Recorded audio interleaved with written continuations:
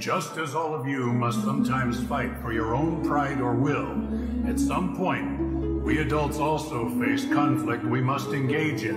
Why'd you come here? Fire took everything, so we fled here.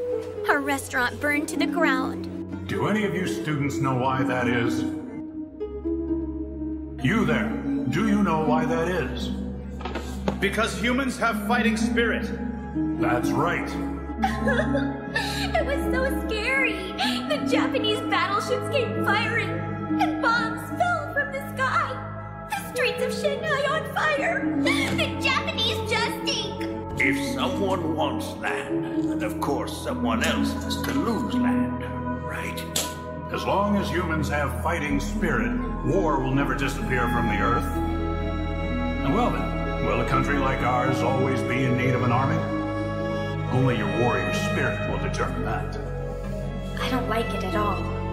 No one wants to lose the people closest to them. It's so sad. You see, Shanghai, with all its many people, has much more meaning. People do not feel pain as their own unless tragedy befalls those close to them. That is why tragedy repeats itself.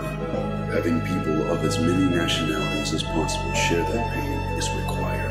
It can't be. Please don't tell me that you honestly plan to go through with madness like that. How should I even begin to explain this to him? This is Ichinos. He's a brilliant young physicist.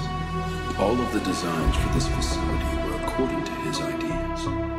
You know about the new type of bomb, correct? In the future, the prophetess spoke of a bomb that will be the same type as ours, and it will be built by another country. Therefore, if we are the first to obtain such a bomb, You'll gain the advantage. We've been left with no choice but to use force.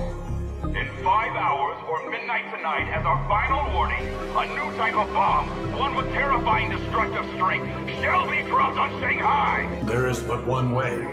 To create a weapon of overwhelming power, with a weapon that can easily eliminate tens of thousands of people in a single strike, wars could be finished instantly. A power such as this is the essence of the final war. How many tens of thousands of lives are required for you to gain the twisted kind of peace your power can bring? you all with your irrational powers that can make playthings of fate should understand more than anyone. That weapon is another form of irrational power. It will shape the fate of the world, and anyone who obtains it will never be able to let it go. That cumbersome yet devastating power. That is why, to prevent that power from being blindly used, I shall teach the world restraint in the form of terror.